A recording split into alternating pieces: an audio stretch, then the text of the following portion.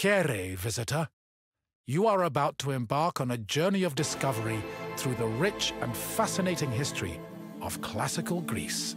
You'll become fully immersed in the painstakingly detailed world built for Assassin's Creed Odyssey, which you are free to explore at your own pace, without any danger or time pressure. For a directed experience, take one of the many guided tours curated by prominent historians and archaeologists. Along the way, exchange words with some of Greece's most famous historical persons. The classical Greece you are about to explore is at the peak of its glory.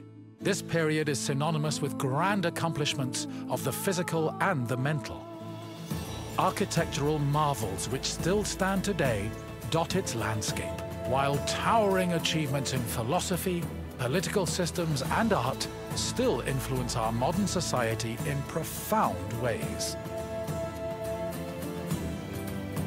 We hope you become engrossed in the dazzling riches of ancient Greece and welcome you to your visit.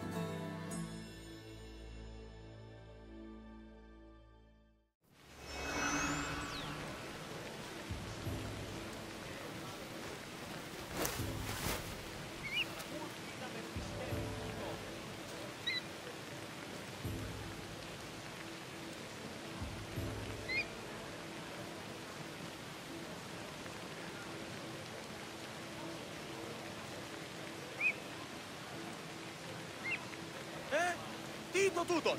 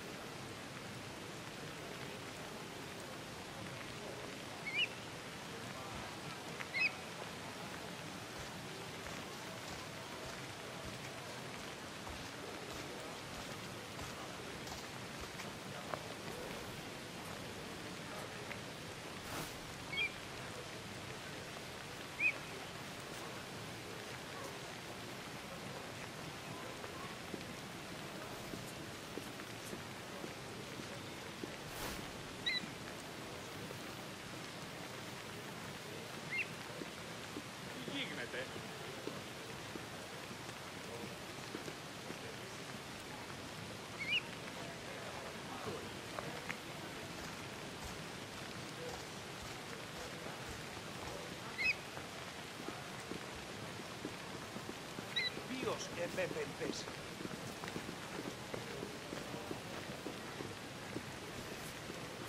Το άδικον εστί!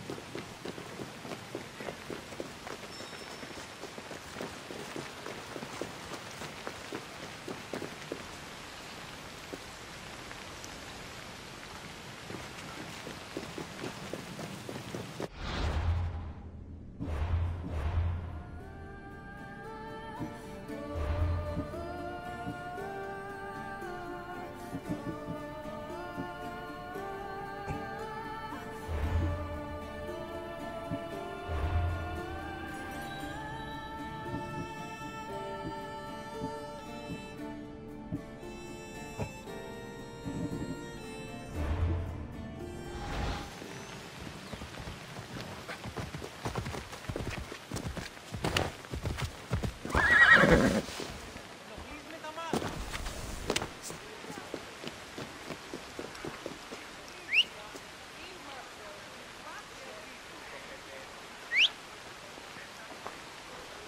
Ούν δύναμε πιστεύει τούτο.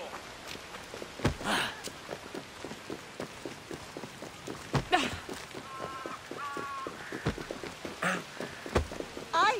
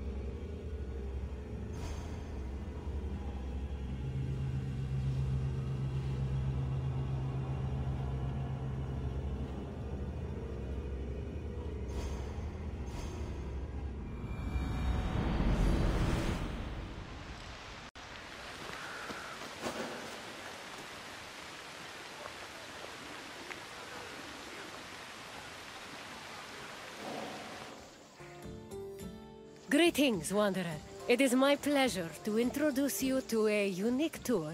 One that won't take you to impressive landmarks or famous battle sites, but through a typical Athenian home. My name is Aspasia. Though I am not originally from Athens, I have climbed to the top of its social ladder using my wit and intellect. I've even earned the love of Pericles, one of the most powerful men in the city. The mind truly is a beautiful thing. If Olympus is Zeus's sanctuary, then my house is my own. It is a place where I can shelter myself from the noise and stress of city life. For an outgoing Odyssey, Inside, they could escape from the constant demands of civic life to enjoy the simple pleasures of family life. Look for me when you are done, and we can discuss the things you've seen. Farewell for now.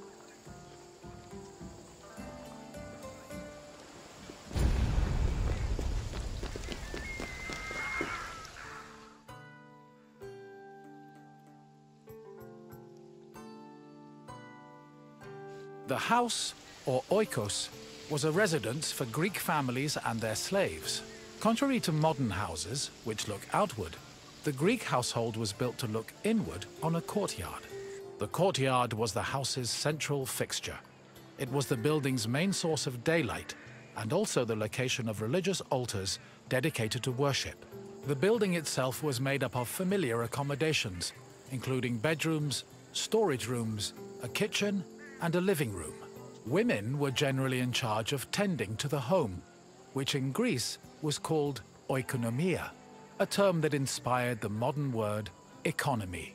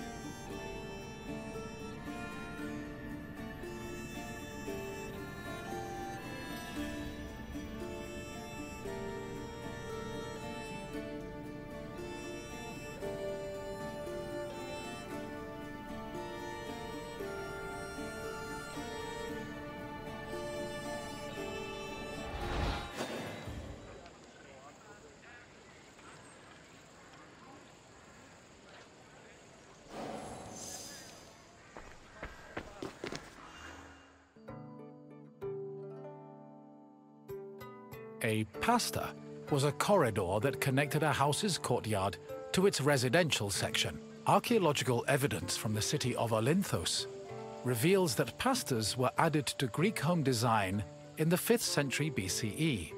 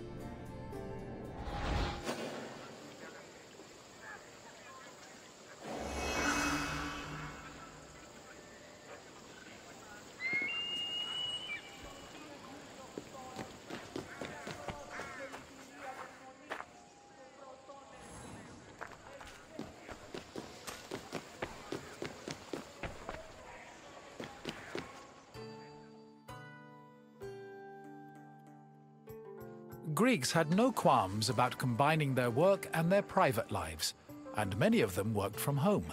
Artisans like blacksmiths, sculptors, and potters often had workshops in their houses. Some even operated small stores to sell their work. Similarly, doctors were known to treat patients in special offices located in their homes. Women also worked in the house and were responsible for making textiles, as well as producing clothes and supervising weaving, which was carried out by slaves. If the household was wealthy enough, they could even produce a surplus of textiles to sell in times of financial difficulty.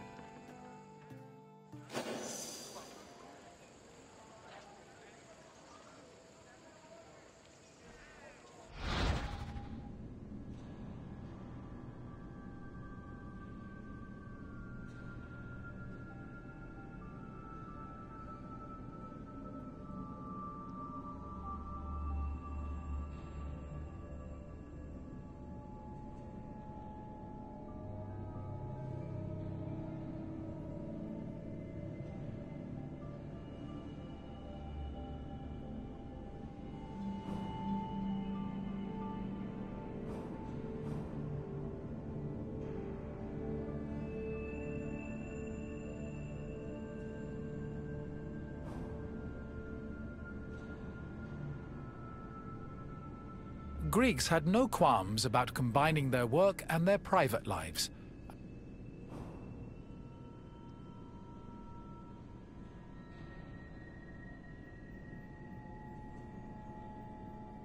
Greeks had no Greeks had no Greeks Greeks had no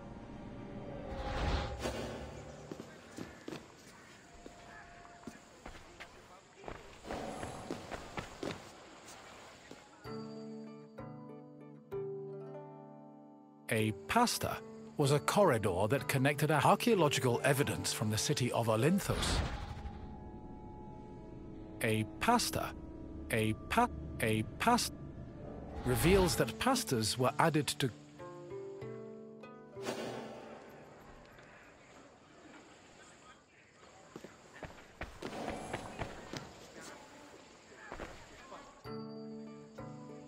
the inner courtyard was the next. Functionally, it allowed air to circulate and also provided access to most of the rooms. It also sometimes housed a well or a cistern that collected rainwater. In the center of the courtyard was an altar to Zeus Hercules, who served as the protector of the household. Women would often use the space to sew and cook, while children used it as a play area. Furthermore, if the family had pets or animals, the courtyard was where they were allowed to run free.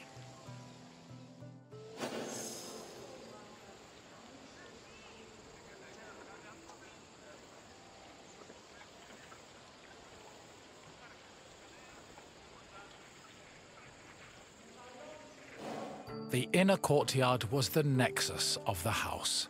Functionally, it allowed air to circulate and also provided access to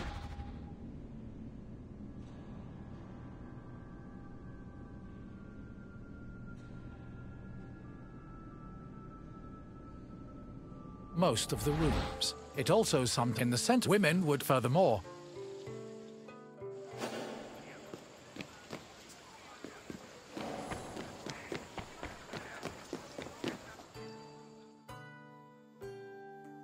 The bathroom was located in the back of the house. Much like today, it was used for cleaning and washing, although the Greeks used chamber pots instead of toilets. Most bathrooms had a luterion that could be filled with water for washing. Mirrors, razors, strigils, and sponges could also be found in the bathroom, along with small vases called arebaloi, which were usually filled with perfume or oil.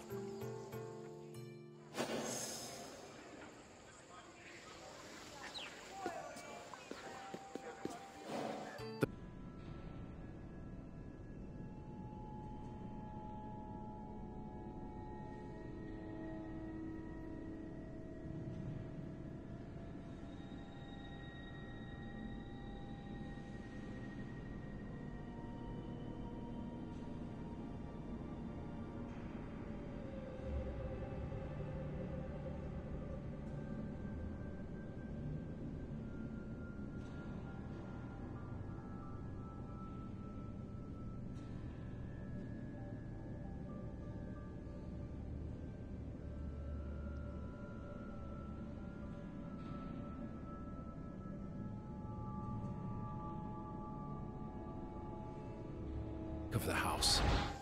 Much like today, most mirror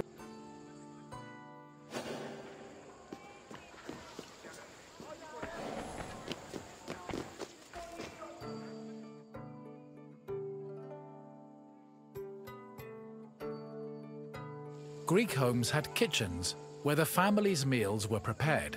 The Greeks did not often eat meat, except during special occasions like banquets or after sacrifices. They had mainly a grain-based diet, eating staples such as bread, porridge, or a barley cake called maza. They also occasionally ate poultry, fish, and other seafood, as well as fruits, vegetables, goat milk and cheese, and olive oil. Food was cooked on a tripod, or sometimes in a klebanos, which was a sort of mobile oven. Other cooking implements included braziers, mortars and pestles, a spit to hold food over a fire, platters, and frying pans. The family also used the kitchen to store food in containers called pithoi.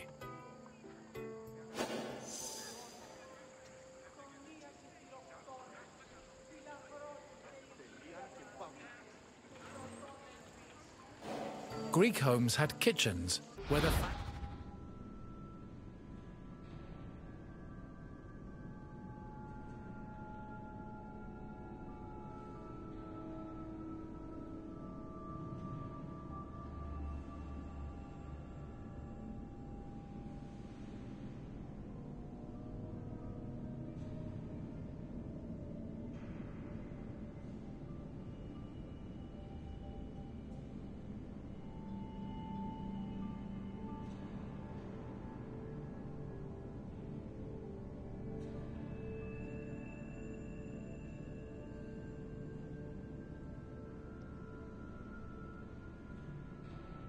family's meals were prepared. They also food other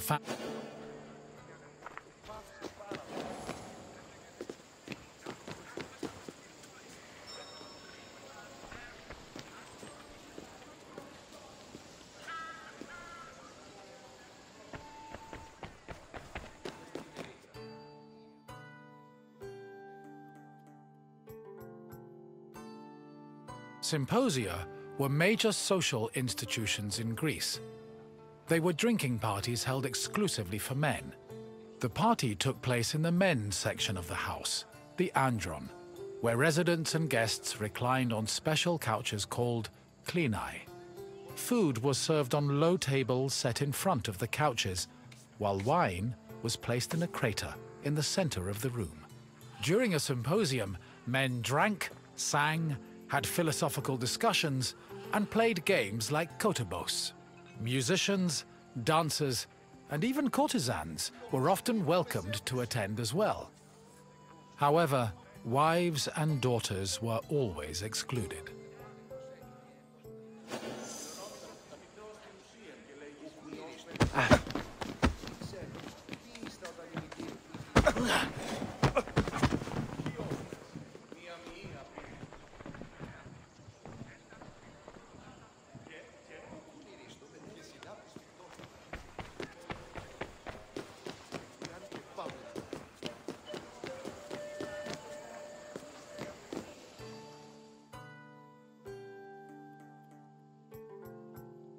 The Pyrgos, or upper stories, was the women's quarter of the house, where they could pursue their activities and observe the city without being seen themselves.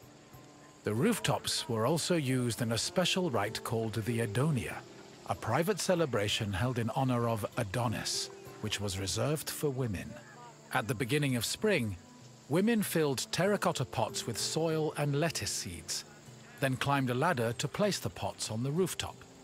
These pots served as the women's very own gardens of Adonis.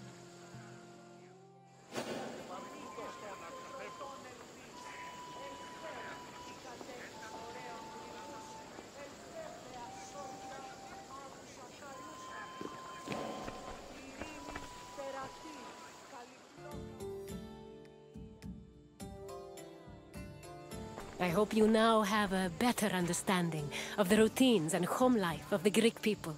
What would you like to do next?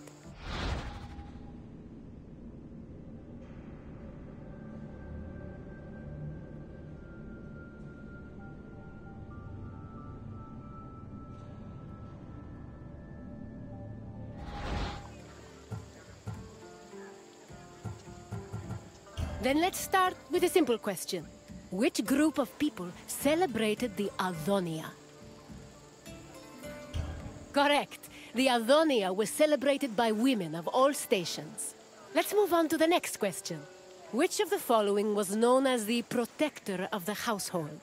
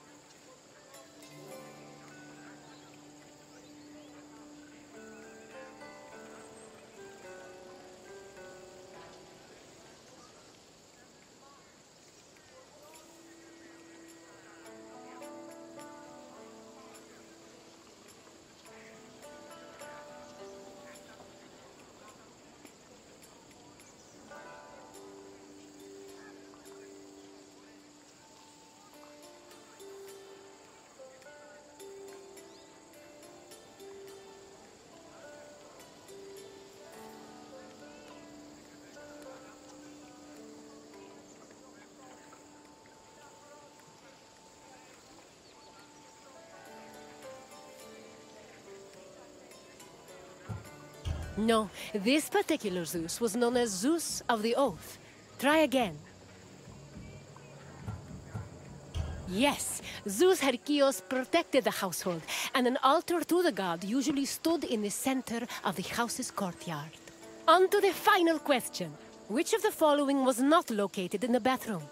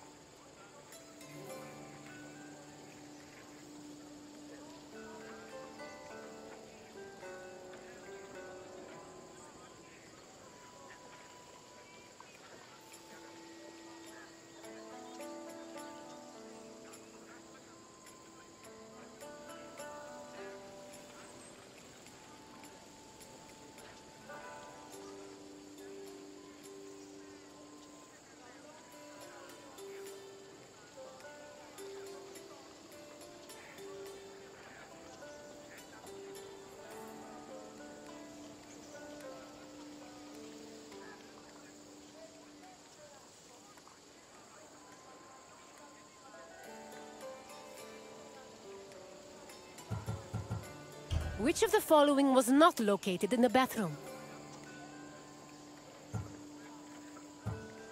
Strigils were often found in Greek bathrooms, where they were most likely used to remove sweat before bathing. Try again. Correct! The klivanos was a mobile oven usually found in the kitchen. It seems you really know your way around Greek homes. Well done, Wanderer. Let me see what I can find.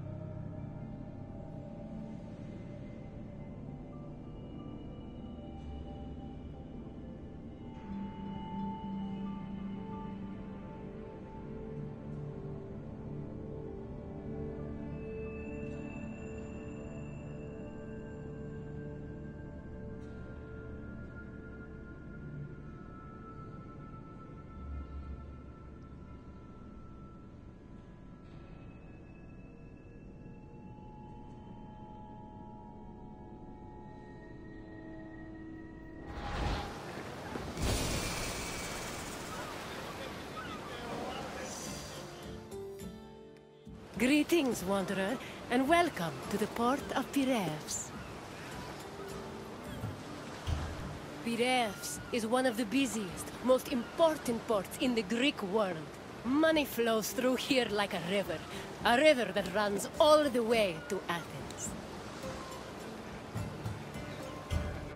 Acting as a port for Athens, Piraeus welcomed merchants, goods, and travelers from all over the world. It was a central part of Athens' economy, but it was also fortified enough to protect the city's considerable fleet. When you finish exploring the port, find me, and we will talk further.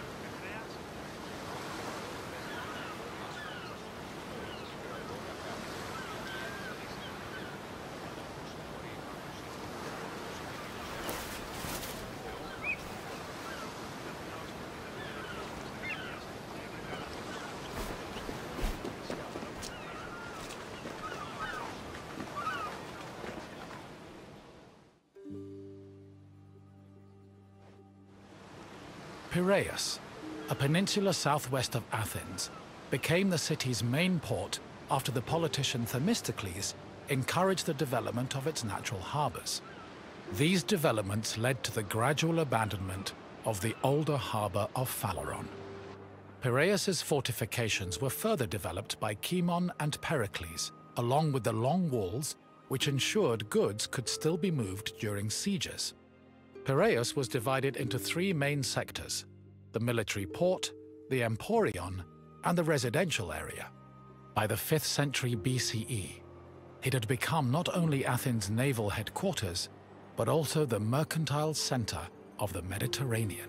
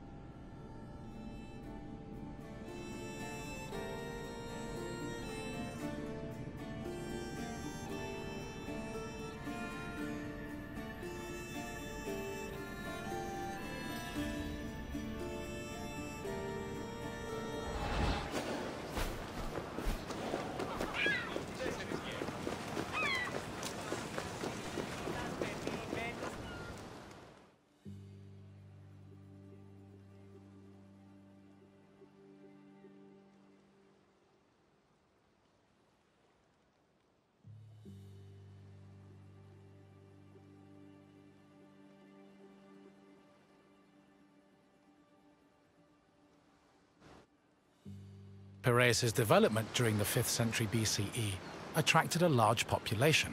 Many craftsmen, merchants, bankers, sailors, and ship owners moved to the port in great numbers. The population was a mix of Greek citizens, foreign visitors, and immigrants, known as metics.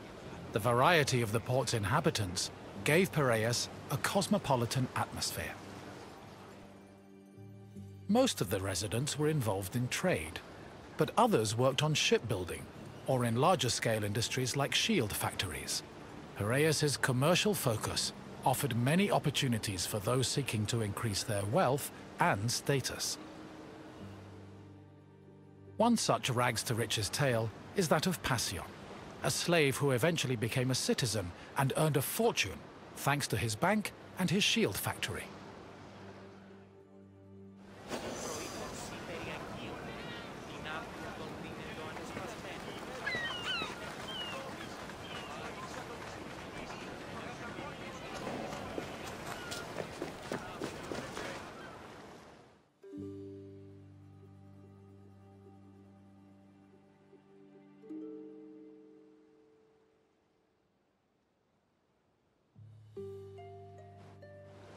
Piraeus was a demi, or district, of Attica.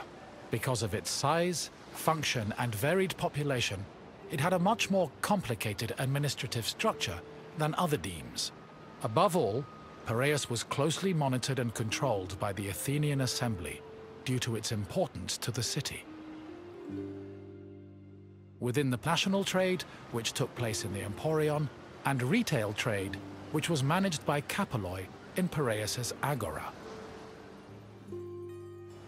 Το άδικον εστίν.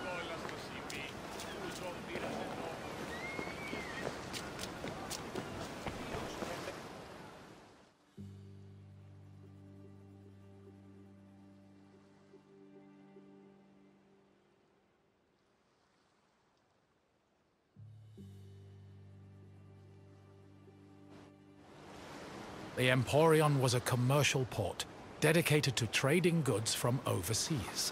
All international transactions were required to be made within its limits and needed to be exclusively wholesale. Elected magistrates managed all business and laws in the port. Meanwhile, port authorities known as epimeletes oversaw trade and took care of the regulation of prices. This was an especially crucial duty, as the amount of supplies and goods could fluctuate wildly based on factors like bad harvests or lost cargo. Common products sold in the Emporion included vegetables, fruits, fish, leather, timber, marble, metal, weapons, and ceramics. According to Hermippos, Athens was also wealthy enough to afford the finest goods from all over the world, including figs from Rhodes, almonds from Thassos, oil from Samos, and wine from Chios. Taxes were collected on all merchandise that came into the Emporion, which provided Athens with a major source of income.